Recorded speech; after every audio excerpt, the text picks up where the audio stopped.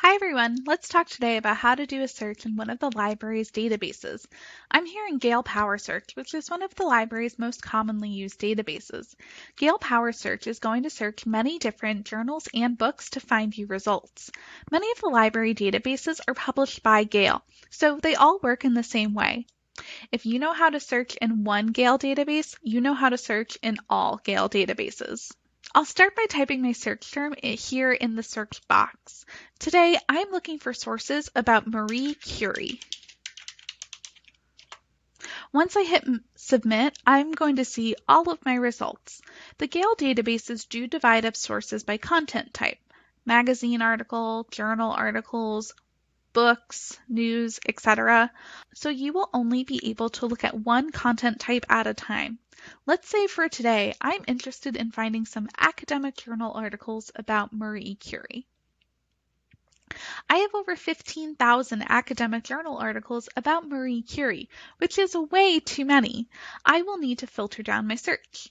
On the side of your screen, you are going to see some filters that you can use to narrow down your search. One of my favorite features of the Gale databases is the Search Within feature. I did my initial search for Marie Curie, and now I am going to search within my search. Under Filter Your Results, you can click on Search Within, which will allow you to search within your results. Marie Curie is famous for discovering two elements on the periodic table, polonium and radium. I'm going to add polonium as a search term so that I can narrow down my search a little bit more.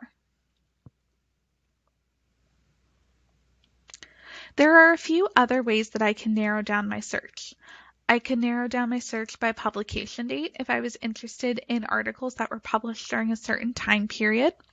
I could filter by subject term, which are going to be the different terms that my articles are tagged to, almost like hashtags. I could filter by document type, since I see that some of my results are articles, but some of them also are book reviews. I could filter my search by publication title, if I knew the name of a journal that I wanted to find articles in. For today, I'm going to filter by document type, and I'm going to choose articles.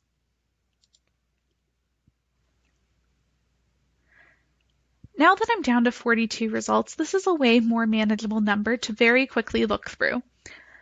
I am going to click on this article here, A Test of Courage, Marie Curie and the 1911 Nobel Prize. Once I click on the link, I am taken into the article itself, which I can read through.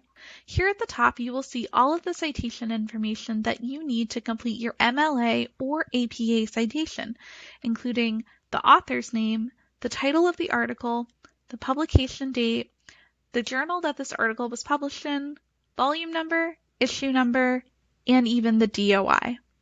We have some great tools for you here where you can email this article to yourself, you can download it, you can print it out.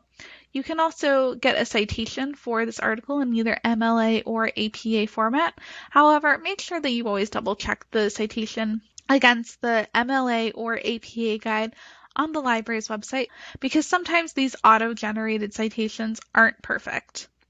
Something that I really like about the Gale databases is that they're very good at finding you more sources. On some articles, you're going to have this Explore box on the side.